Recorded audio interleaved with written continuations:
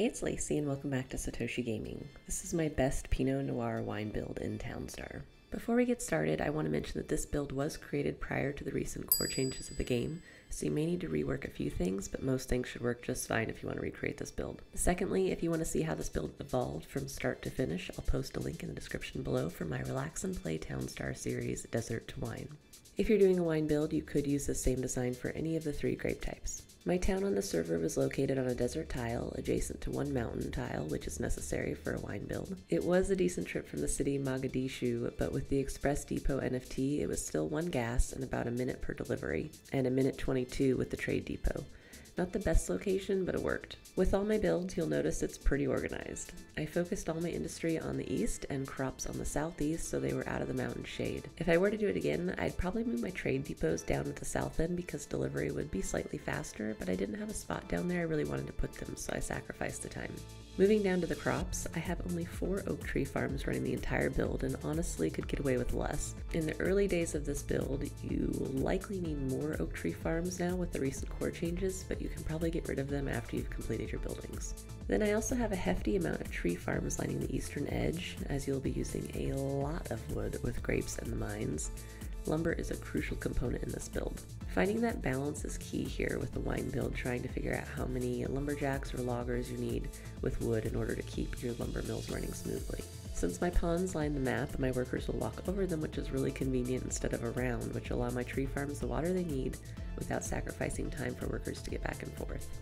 My farmers have easy access to all the grapes via roads, and I've used a standard 3x3 grid for my Pinot Noir grape crops with a single pond servicing all the surrounding tiles. Toward the northern end, you'll see I placed all my farm tractors. I only needed 5, and my 4 silos for storage. None of these are affected by the shade, which is why I put them all up here, out of the way. I keep my storage emptied pretty regularly, so I didn't need much more. With auto sell now available to everyone, it should be even easier, allowing you to have only 2 silos if you wanted. I also placed all my trade depots in the shadow of the mountain to maximize space on the map. Moving to the southwest, I have all my logger houses and lumber storage. With this build, I found I needed a lot of both of these, and I actually have more logger houses sprinkled up the side of the map. In the industrial area, my industrial water needs are mostly automated with the water pump layout I've created. You'll notice there is only 1 winery. That was all I could build in the time allowed, but I would recommend building 3 to 6 of them for a proper build. Probably right where my icon is blinking to maximize profits and speed. You'll want to make sure your winery is close to a storehouse for quick drop-offs. It also has easy access to the silos via the paved road on the north. My lumber mills are in close proximity to the lumber storages to speed their times, and their water and energy needs are also automated. My glass factory is on the north end near the mines, and warehouses storing the goods they need for making glass bottles. I also have some power plants up to the north, which are actually automating my mines across the street to reduce the need for my miners to walk back and forth across the map to the warehouse.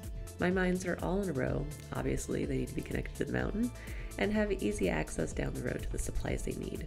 They are the only buildings in this build that do not have industrial water automated, but the power is automated, so they're fairly efficient. If I had more time, I would have moved the warehouses that are near the water currently up to those spaces and added more wineries where the warehouses are currently located. So if you're wanting to recreate this, you may consider doing that. I hope you enjoyed this build. I'll post links in the description below to my other Townstar builds if you're interested in checking them out. If you'd like access to exclusive content and special perks, please consider becoming a member by clicking the join button below for as little as $1. I hope you enjoyed this video, and if you did, please like, share, and subscribe. Also hit that bell to turn notifications on so you don't miss any of my latest videos. You can also find me on Twitter at Satoshi Gaming TV. Hope to see you again next time. Bye.